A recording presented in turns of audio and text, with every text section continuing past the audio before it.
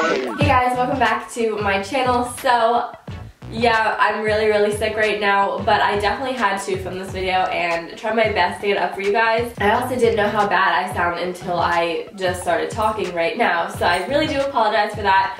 Sorry if my eyes are really squinty right now. It's just that I'm really congested, so they're automatically like puffy, and then this light is just really bright right now.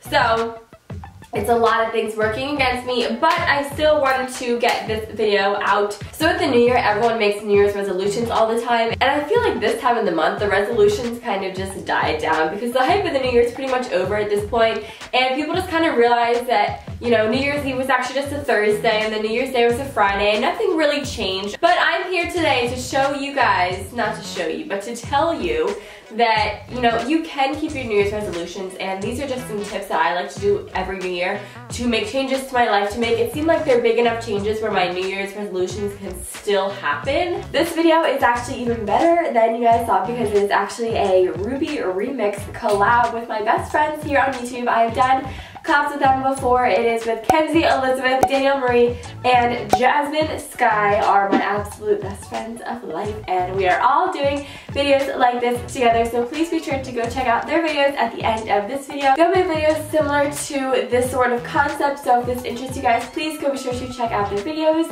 and let's just get started. The first thing that I love doing about the new year, and that planner freaks will agree with me, is getting a new planner is easily the best thing about the new year because it is a fresh start. I love getting new planners. It really changes everything. It's like a fresh start. It just makes you feel really good and like super organized. This one is my favorite. It's the Simplified Planner by Emily Lay.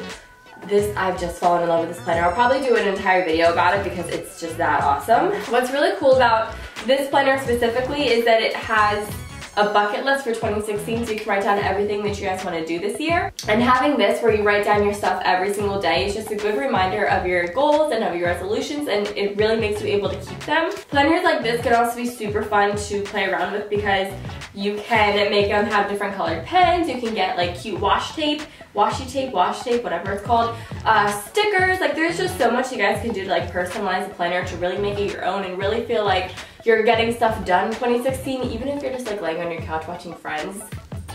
You can still feel like you're getting stuff done with a new planner and make it look cute. You can write in, watch Friends, and check it off the to-do list, and you'll feel amazing. I don't know about you guys, but every time I change like my background on my phone, or if I reorganize my apps on my phone, I feel like a whole new person. Let alone when I get a new case on my phone, I literally feel transformed. So this case I actually customized myself on herwalmart.com. To customize it was really simple. I'll leave the link down below if you guys want to do it as well. Basically all that I did was I picked out the color, the pattern, and then the saying that I wanted, and I just got my initials because I'm super into the monogram lately. I'm wearing a monogram necklace right now. I got them on my phone case. Just like I just want everyone to like know my initials, you know. If you want to not make your own customized phone case, they also have other ones on the website, and this one is a Minion phone case. If you guys are into Minions, they have Minion phone cases. These also have like interchangeable bumpers, so if you like don't like the pink and white combo that I have going on, you can do any other combo that you guys want. And if this sounds interesting, you guys, I'm also going to have a sweepstakes up on my Instagram about how to enter to win gift cards to customize your own phone case, because I just think it's something simple that really changes up your phone, and your phone's in your hand like at all times. So whenever I have a new case on my phone, I just like it more, and I don't know, and like switching them up are really fun, so if you guys want to check it out, I'm going to have a link down below. I encourage you guys to go make one just to see what it's all about. It's really fun.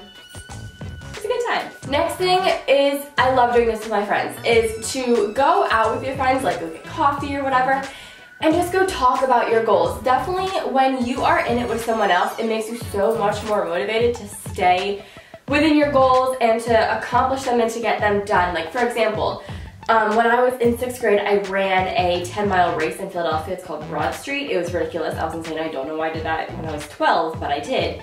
And I did it with my mom, and if I didn't do it with my mom, I probably wouldn't have finished the race. And then this year she's like, oh, like you should do it again.